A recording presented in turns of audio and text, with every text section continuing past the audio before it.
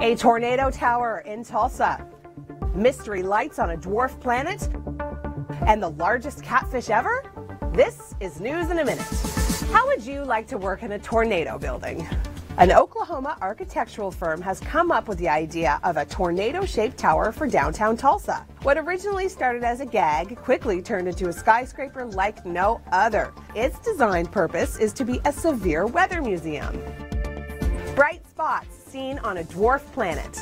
The latest images of dwarf planet Ceres reveal a second unexplained bright spot residing along a first luminous patch. NASA scientists are still questioning what exactly these spots are.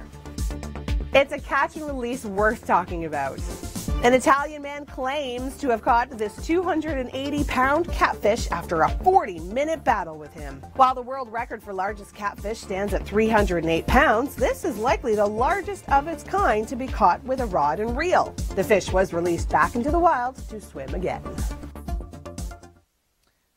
That is one big fish.